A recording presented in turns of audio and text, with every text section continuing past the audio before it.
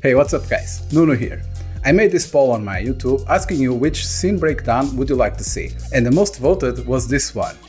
So in today's video I'll show you everything related to this scene, the materials, the lighting, how I made some render effects and a couple of tricks. So without further ado, let's get started. So let's start here by showing you where I downloaded this scene. So I didn't create this scene from scratch, I downloaded from Evermotion. So Evermotion has a lot of scenes that you can download already done. This one is from ArchiExteriors, the volume 33, and it's this one here. So you can see, you can purchase these scenes all together in a bundle or individually. So this one, mine is this one. So if you want to download the same, you can do it here. It comes with FBX, 3ds Max, and all the textures. And so now that I open my scene here in 3ds Max, and you see that it has all the buildings, it has a road. I already did some cleanup here because I wanted to use some elements from Lumion, like the vegetation assets, for example. So I did a quick cleanup here, and it has all the textures, as you can see, already applied to it. So one fast way that you can do this, instead of importing directly into Lumion and then applying each material one by one, I use the Lime Exporter, because Lime Exporter, you can, let me show you here. With this tool, it will export into FBX file with all the textures already applied to it. So you can just go to limeexporter.com and you can try it for 1 day. They have 1 day free trial, but it's quite cheap. It's just about 20 euros per year. So to get a subscription for this. Here, as you can see, it's really easy. You just select the scene, or you can even group into several files, because it does have a limitation of 800 megabytes per scene. So what you could do, if that happens, is that you can group, for example, let's say that I select these 3 elements, and then I'll go here, see group, and I can give it a group name. In this case, I'm just going to give it 01, okay? And so I can select now this object here. This is one group. I can select the remaining ones, let's say this one and this one. Let's call it group 2. Of course, there's more, but just for example, you can now go here to export options, and you will see that it says export single, but instead of single, let's say export files by groups. So it will export all the groups that you defined. It will export it as one FBX file, okay, with all the textures applied. And after this, you just click here, the whole scene, or you selected object if you wanted just the selected object, but in this case, we'll select whole scene, and we give it a name, press OK, and then it will automatically start making the conversion, and then you can download the files into your computer. And after I done that, I imported the file into Lumion. In this case, I'm using here Lumion 11. It was the version that I used for this project. And let's start with the materials. As you can see, all of these materials already has these decals. All of these decals, they are embedded in the texture. In Lumion 11, we didn't have the decals. So all of these textures, if I click here, as you can see here on the bottom, they do have all of these imperfections, all of these decals already embedded into the texture itself. And how can you do this? And so to quickly explain what is this unwrap, let me just open here. I have here a cube. I can do a more detailed tutorial if you like me to. Just let me know in the comments if you like a more detailed tutorial of this unwrapping and what it is. But just quickly to explain you what it is, I have here the cube, and then I go here to unwrap tools, and you see that I just did here a project, and each face, if I select, see, it's now individually here projected. And so I can take this to Photoshop, for example, and paint this face, let's say red, this one blue, this one I can paint green. And so this way I could, in Photoshop, instead of painting several different colors, I could put on the bottom here on this area some grunge details, here some exposed brick, you know, all of these things. It was exactly how they did it in this Evermotion scene, and that's why it is a little bit more realistic, the materials, because it has more detail into it. So going back here, that's why if you want to apply simply a texture with a plaster texture right here, it will not be as realistic as this one, because this one has already a lot of different elements here, right? So, and this the same for the bottom one here. It has this exposed brick. Here you can see a lot of on the bottom. Usually on the bottom it's where most of the dirt accumulates, so it's important to add all of these elements, right? So you can see that all the buildings have a lot of these grunge elements, a lot of this dirt. Of course you can do this now with the Lumion 12, you can do with decals, but sometimes maybe it's faster for you to do it directly into Photoshop. But again, let me know in the comments if you'd like me to explain a little bit better this unwrap. Another part of the material was this road.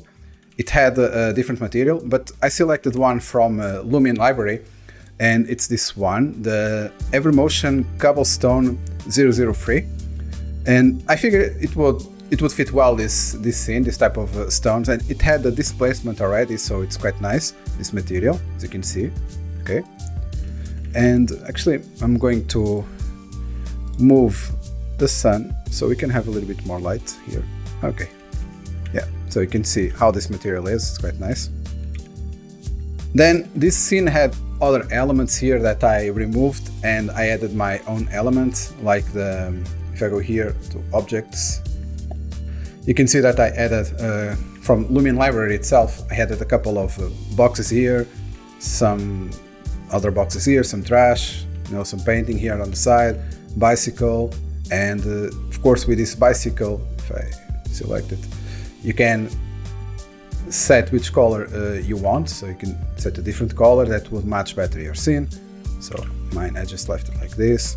I want to remind you that you shouldn't put anything completely white, okay, because it will just overexpose everything. There's nothing completely white or completely black like this. If I made it completely black, you'll not see any detail, so it's better to just leave it like a dark gray and a light gray for white, dark gray for black. Then in some of these elements, when you click it, you can see that I just adjusted the gloss and the reflectivity values, and in some of the materials I did add here, you see I added the normal map as well. In this case, I just adjusted a little bit the gloss and the reflectivity. I added the glass from Lumion to these stars, okay?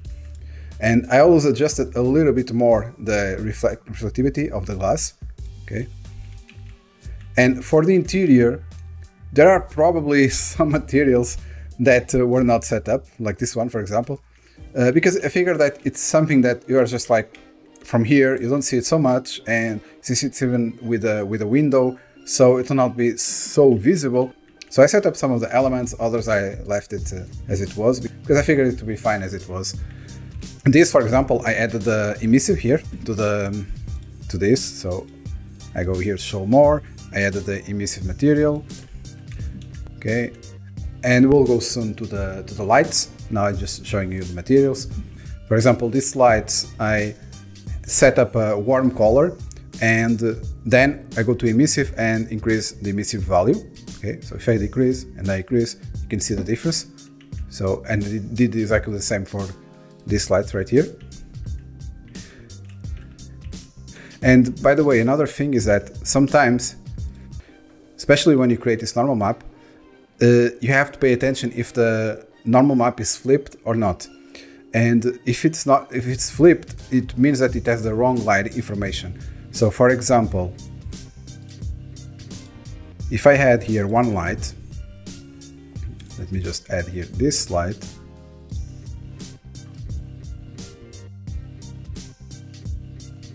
Okay, so in this case, you can already see, just an example, that the normal map is flipped. Why?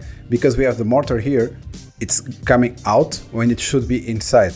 So if I click here, okay, now you see that the brick, it's coming out and the mortar, it's inside. So this is the correct way. When people ask me, how can they tell? This is the best thing you can do. You can just put a light on the material like this, close to the material, and see how the light reacts. And so we can see that now we have the shadows from the light here on the bottom, so everything is reacting correctly. So I'm going to actually save the changes and remove this light here. Okay. So for this scene, the materials are basically all the same. I just click to set up the material, because when the file comes from the Lime exporter with FBX. It does come with the textures applied, but you still need to go here, similar to how I showed you this one. Click here and click standard, and just then you can set up your settings here. For example, if you want this to be less reflective, you can still do it here, okay, and the gloss. So you still need to set up the materials, or else you'll not be able to add any reflection planes to these materials. And by the way, before we move on, I would like to invite you to my Lumion Render course. If you want to take your renders to the next level, I'll leave a link in the top right corner and also in the description below this video. Now I'll start showing other elements that I add to the scene to add some more humanization to it. So I added a couple of people. So these people are from the section, if you go here to people and animals, you'll find the people 3D static. And these ones are the highest quality ones. I'm gonna put larger. So they are not animated, so you cannot use this for animations, but they have higher quality than the other ones. So since I was just doing a still image, this one was better to use, okay? And so I just add a couple of people here, like they are just walking around, they are just seeing the menus, you know. And one important note is that if you notice, I always try to not show the faces, because it's usually what gives away immediately that it's 3D, it's 3D people and not real. If you're going to use them, try to use them all the time in this type of positions when they are not facing directly to the camera. And the next thing was some trees that I added here. So you can see that I had one big tree here that was kind of like working as a vine coming this way, but it is a tree. And it is inside the building, but it doesn't matter because it's something that from far away you don't notice, so you just see this part. And so sometimes you need to create things like this. It's of course, in real life this wouldn't happen, right? But the end result, it's what matters, and the end result looks way better with this here. And I also had here a couple of other elements like trees. I added some of these widths, okay? I scattered them throughout the scene, a lot of them, especially in between the rocks, okay? It's usually where they grow, so I added a couple of them. And intersections between the road and the building, usually you find some of them as well, so I added a couple of them there, as you can see. And I added another tree here, okay? So this tree will be just visible, the branches, okay? And that's it for the vegetation elements. And next, what I did for this scene was the lights. Well, actually, before going to lights, let's go to objects. So these objects, I already showed you this one here, but also I added here a couple of curtains, okay? So to make some variation, and I'll show you a little trick that I did here in a second, which is with the lights. So I have here, let me just select the lights, okay? I have here a couple of lights, and these ones, it feels like the window is lit, right? Because I have two area lights here, as you can see, facing the window, okay? And these two area lights, you just add them with the fall off really high and very low brightness. And in the end, when you are looking from the street, it looks like there is a light inside. So you don't actually need to go here and add a couple of lights inside, you know, all of this. You just need to create one area light here next to the curtains, and that's it. It will create this effect. So, one nice trick for you. Next, about the lights. For example, here, I added one light inside, but facing the exterior, so it's facing this way. So if I press F8 to show the shadows, so you can see that the light is creating some shadows and also some highlights here. So from the interior that is lit. We also have here a couple of spots for these lamps here. And here did the same thing. So basically I added here on the top some spots just to create some shadows. You can see here, create these shadows. And then I added a big spotlight. So it's this one, lamp 24. So we can have, you see, this effect as well, the same shadows coming from the store. And lastly, I'm just going to make this darker so we can see better. Since my sun is setting on this area, I added as well one last light here. So with this color, okay, it's white, the color, and with the brightness about here, as you can see, and it's pointing this way just to create some extra highlights on this tree here. So if let's say that I remove the brightness here, so I kind of lose all of these highlights. So if I put it back, so you can see that it gives me some of the highlights on the building, some highlights on the trees, which make it look quite nice. So again, sometimes you need to do some tricks with the lighting. You cannot just simply trust that Lumion will do everything for you with the effects and all the lighting. So you also need to create these little tricks with the light to make your scene look better. So, and that's it. You see that this is a very simple scene. So we don't have many elements here going around. I don't have any roofs here on the top. I don't need them, apparently. And now I'll show you the effects. So now here inside photo mode, I'm going to show you what I did here. So let me just disable this handheld camera so we can see better. And I added this precipitation effect because it does look good when you add this precipitation phase, you see, with this wet floor like it just rained. It creates some of the reflection from the building, and on evening scenes it looks particularly nice because it has all of these reflections from the lights as well. So it does make the scene look a little bit better. And by the way, you can see now here on the render mode, the effect that this light has, you see, this little highlight. So it's not a super bright light, but just enough to give a little bit of separation here on these elements. So it's not completely dark, all of this area. So you can see clearly the type of vegetation here. So I used real skies, and for this one I use a sunset, and it's this one, okay, sunset 6. For the settings I didn't change much, as you can see, just made the brightness of the sky. So because if you change the brightness here on this first slider, it will be the brightness for the skylight on the scene itself. But this one, the second one, it's just for the sky. So if you increase or decrease, it will just affect the sky, as you can see here. So just affects the sky itself. So I'm gonna leave it like this. Then we have here the lens flare. I like to use the lens flare so you can have this bloom effect here a little bit. And not only that, sometimes I like to have this anamorphic streaks. You know, when you have this horizontal blue lines, you can set them here. So you can see here, if I increase, so I'm going to increase this all the way to the maximum. And if I reduce this, so you see these little lines here. Of course, now this is exaggerated, but sometimes it's nice to have this if it's a creative decision. Okay. Next we have color correction. So here I just made the scene a little bit warmer, so 0.1.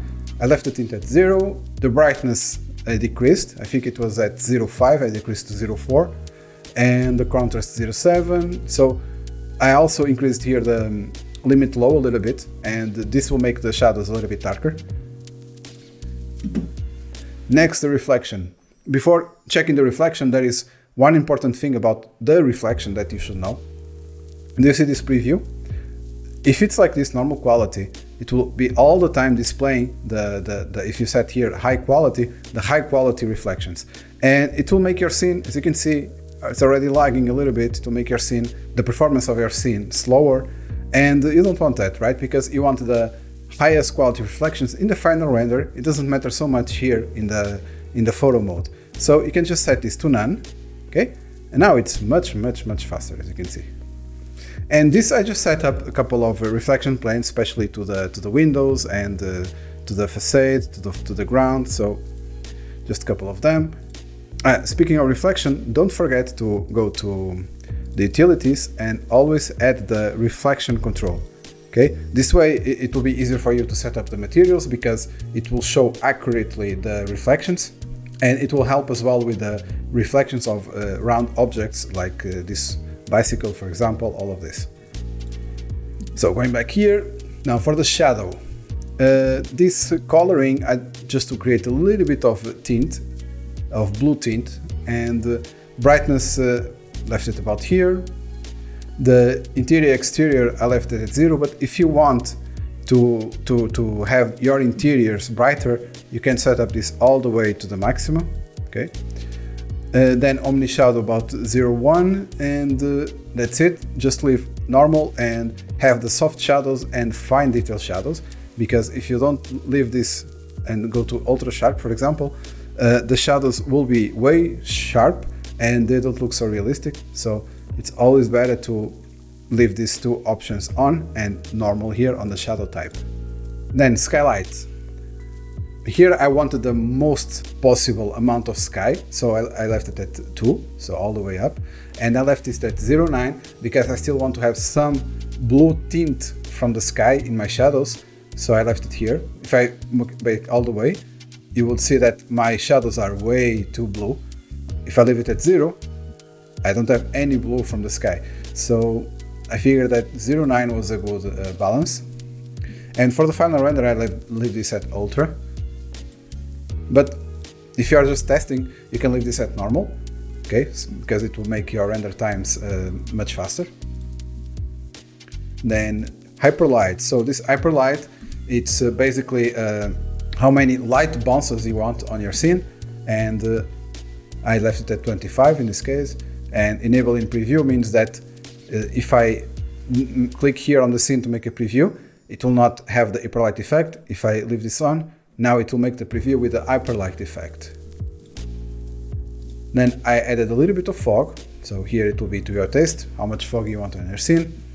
This print poster enhancer, it's important because usually if you render 4K or 8K, in the lights, especially where you have lights, Lumion can render some horizontal lines like this, and it doesn't look good. So if you add this print poster effect, it will remove all of those lines. So in 4K and 8K, always add this effect. And then I also add a little bit of bloom, so it will, you can see in the sky, basically in the sky area, it will create this overexposed effect. So I like this because it makes it look more realistic, because cameras, real cameras usually cannot handle so well what they are exposing. If they are exposing to the ground, they will be exposing to the ground. If they are to the sky, it will be to the sky. It will not expose quite well the two areas, okay? And that's it. Then I just rendered. And then we have the handheld camera, which is basically to take a vertical render. And here on the angle, I put it to 90 degrees. Okay. It was here, I just rotated 90 degrees. You could have as well the 2-point perspective, as you can see here, but sometimes the 2-point perspective, it's way harder to have with a handheld camera. So that's why in this case, I prefer to leave it off. You can always do the 2-point perspective in Photoshop anyway, if you want to. So you always have that option. And after this, I just took the image, I rendered the image and took it to Photoshop to add some color correction. I can show you here what I did. So here in Photoshop, we have first the main render, right? Let me just zoom in a little bit. And we have a color balance. So in this color balance, I just wanted to have a little bit more warm tones. So you can see the difference. Then we have exposure, and this exposure, I just mask out this area, as you can see, okay? And I just pump up the brightness a little bit on this area, okay? And here is the reflections I render. I just made it to screen and about 40% and mask out just in some areas that I wanted to pump up the reflections a little bit more. This will be the color ID map that I rendered in case I just want to select some areas to fix some areas. Then we have curves. We have color balance again, so one more pass of the color balance. And but this one actually I left it off because I was testing this one, which type of scene I was going for. Then we have these levels, so just pump up a little bit levels. And this photo filter, I added this sepia tone a little bit to the scene, okay? And then on top of this, I went to lens correction effect, here, lens correction, and I added here a little bit of distortion. You can add more or less, as you can see. So I added just a little bit of the distortion, because usually lens do have this distortion, and so I'm all the time trying to replicate what real lens have, so it will make the render look more realistic. And let me just show you, actually on the first one, how would you do the 2-point perspective, so the vertical line straight here in Photoshop. You can go to filter and then camera raw filter, okay, and here on the bottom you have geometry, and you'll see this first one, okay, you see that automatically applied perspective corrections. So this one, you can see before and after, okay, you see you lose some of the image because it has to straighten up this image. It will crop some areas, but it does make the image look better. So this is an option that you can always do in later in Photoshop, as you can see. So if I press OK, okay, now you can see. So before, for example, and after. So it's really up to you if you want to have this last step. So I hope you liked this video. Don't forget to give it a like and let me know in the comments below if you'd like me to make more scene breakdowns like this one. And I'll see you in the next one.